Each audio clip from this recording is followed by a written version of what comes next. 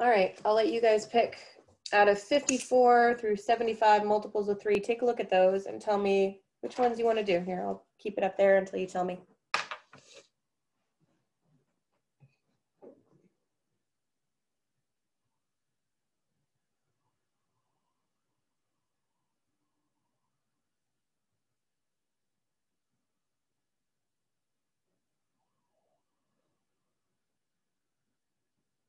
Actually, I think the problem that I did with you might be harder than any of these. Well, maybe there's a couple, not many.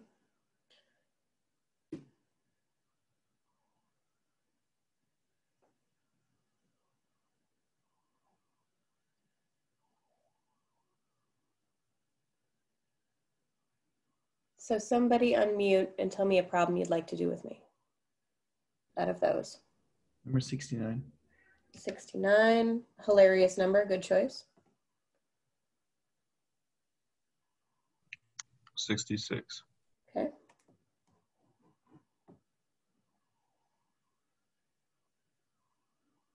$61. 61 isn't one of the ones that we're doing.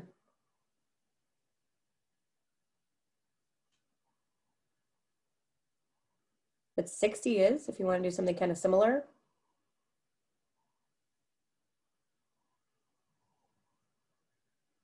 Yeah, do 60. Okay. All right, so 60, 66, and 69 are the ones that we're doing.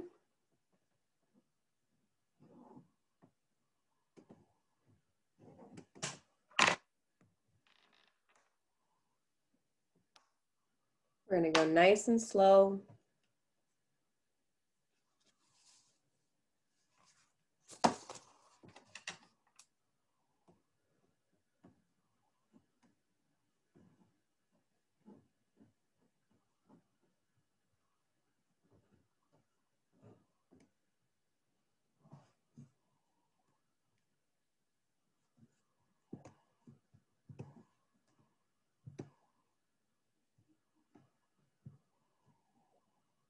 Okay.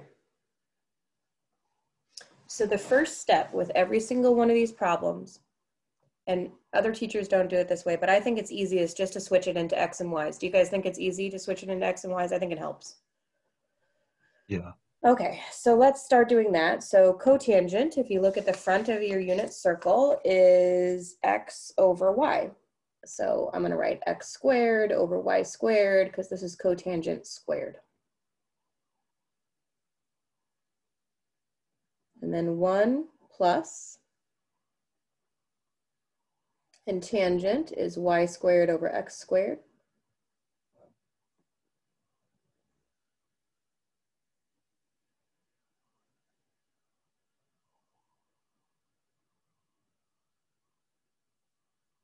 All right, now we can do this two different ways. We could add these together first and then multiply this in, or we could just distribute. Maybe distributing might be a little easier. So I'm going to distribute to both.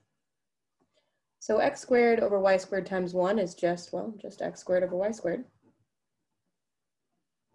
Plus. On the top, if I take these two fractions times each other, I get X squared Y squared on this one. And on the bottom, I get X squared Y squared again.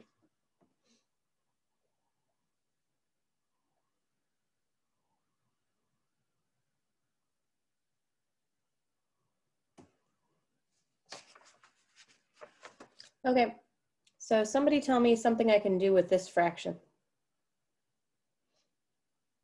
Make it 1. And you just cancel it out and make it 1. Exactly, this one's just 1. Okay, so now I've got X squared over Y squared plus 1.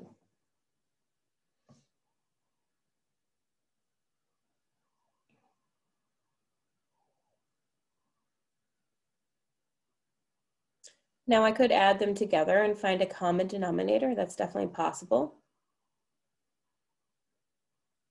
But I think I'm just going to rewrite it back as this stuff. So X over Y is what? Cotangent. So I'm going to write cotangent squared theta plus 1 here.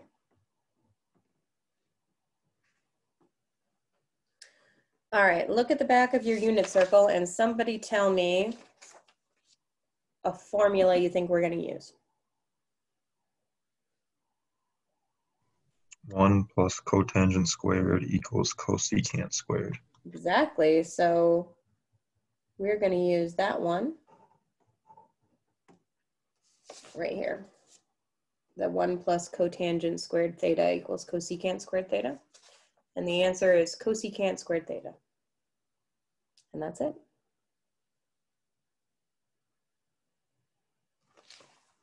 Any questions on 60?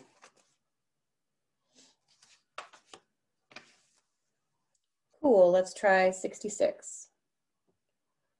So 66 is 1 minus sine squared negative theta. Glad you asked about this one. And 1 plus cotangent squared negative theta.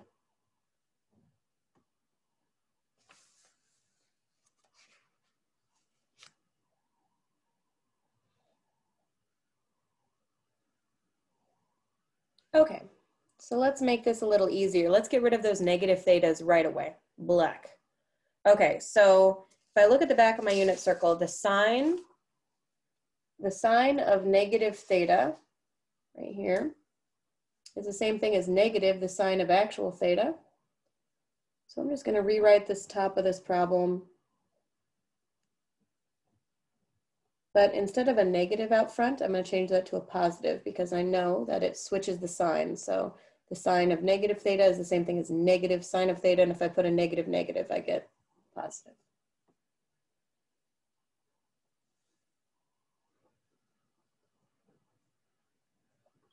And the bottom, cotangent of negative theta.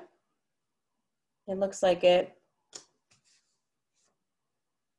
switches it, huh?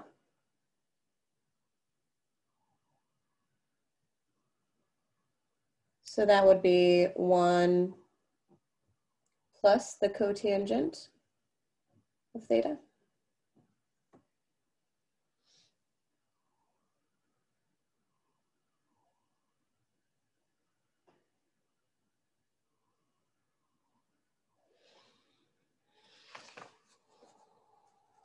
All right. So now we're going to simplify. Now we've gotten rid of those negatives. So now we're going to simplify as far as we can. So we're going to do that thing that we did in the practice one, where we're going to split up the top and the bottom.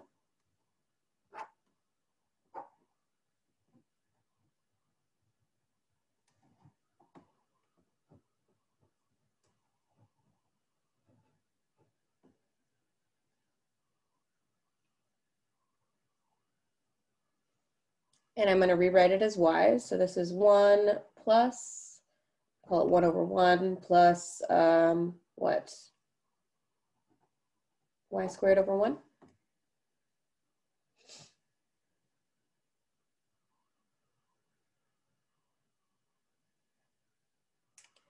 And this one is 1 over 1 plus x squared over y squared.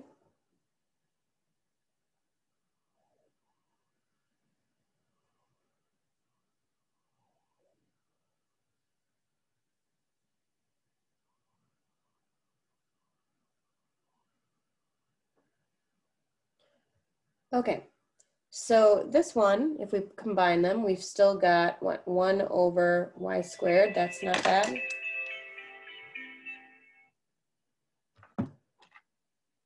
And this one, we've got, I'm going to have to change that to y squared over y squared.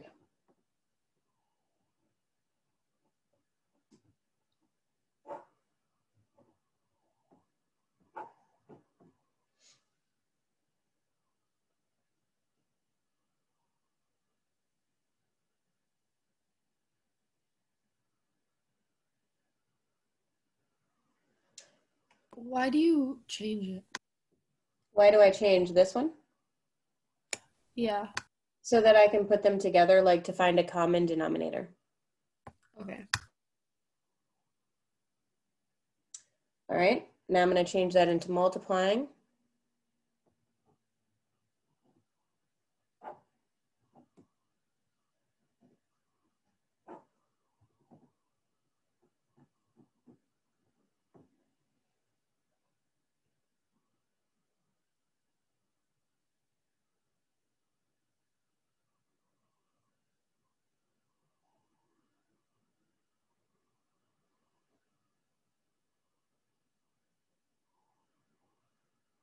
Okay, so what's y squared plus x squared?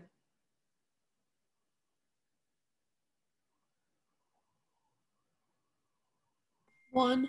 1. So I'm going to make this into 1.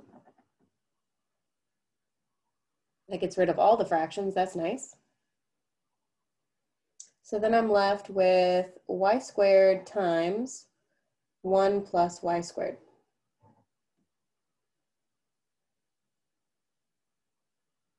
Which is the same thing as y squared plus y to the 4th.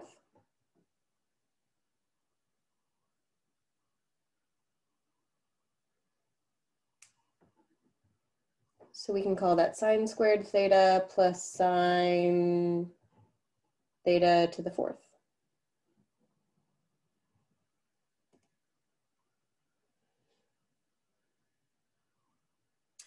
There's actually another way to do this problem, which I'm not going to do right now, but I will talk about quick.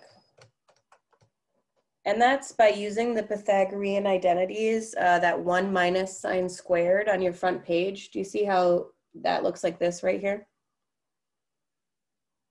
So I could have changed that one into the cosine of negative theta to begin with, cosine squared of negative theta. And I could have changed this one, that 1 plus cotangent squared, which is in the back of your unit circle, to cosecant squared negative theta, and then simplified from there. So 2 different ways to do that problem, but we're good for here. That was the hardest one on the homework, I think. Good choice. All right, the 69, last one we're doing.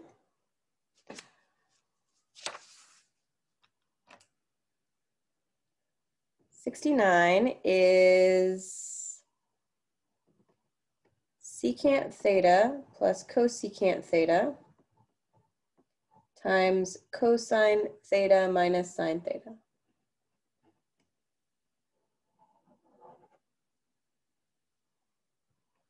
All right, so first step with all of these is that we're going to change them into x's and y's first. So this is 1 over x plus 1 over y times 1 over x, or sorry, just x minus y.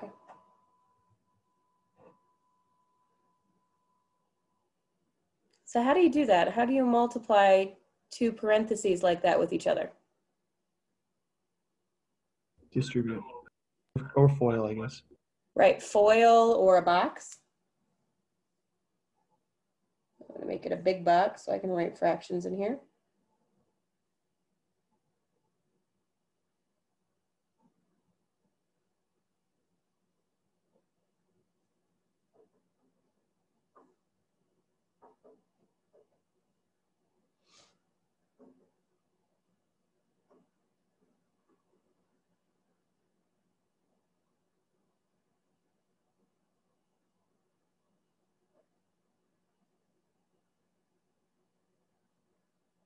All right, 1 over x times x over 1. What would that be? 1.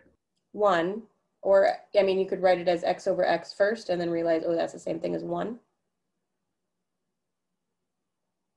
It looks like this one is going to be x over y, these two.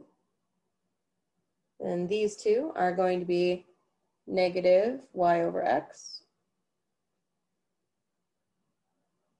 The last ones will be negative y over y, which is the same thing as negative 1.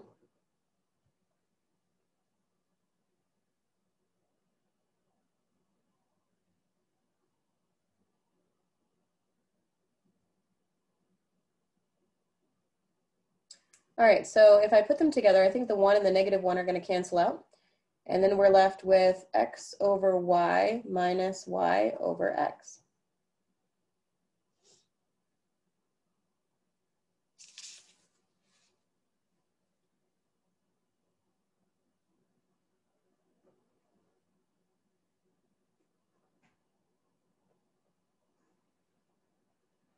Which, if we put back into trig functions, what's x over y? Cotangent. Cotangent. And y over x? Tangent. Tangent. So I think the hardest part about these problems is not switching it into x and y's, but more like, in my opinion, and you guys can tell me if you agree or disagree with me. In my opinion, I think the hardest part about this is knowing when you're done. Because it's not like you get an answer like 5 or something where like, I did it 5, you know, like now it's like, oof, am I done? Who knows what's going on here? How would you guys feel about, we're still going to do this homework assignment today, which means you've got what, like 5 more problems to try, right? How would you feel about tomorrow? Just kind of like doing this lesson again, almost like going over it one more time, because the looks on your faces are showing me that you're really uncertain about this, and which makes sense to me. So why don't you raise your hand digitally if you think we need to spend another day on this lesson?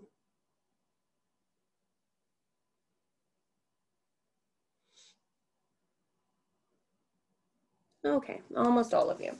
All right, so what we're going to do is, how about for your homework, I still want you to try these 6 problems, and we're going to talk about them at the beginning of class. And then I'm going to add maybe like 4 more problems to the mix and let you have another go at it. But no new lesson tomorrow. We'll just kind of like give you some time to practice, see if it works for you. And then don't worry, if you get all of them wrong tomorrow, no pressure, no problem. We'll fix it. We'll work together. I'll add maybe like 4 more problems to the assignment. So try to do these 5 problems tonight and 31. And we'll talk about those tomorrow. And then I'll add a few more problems tomorrow and I'll let you go. So tomorrow's assignment's gonna be super short, just added to this one with no new stuff. Does that seem reasonable? Okay. All right. So you can head out for the day. Once you're done writing down these notes, stop recording.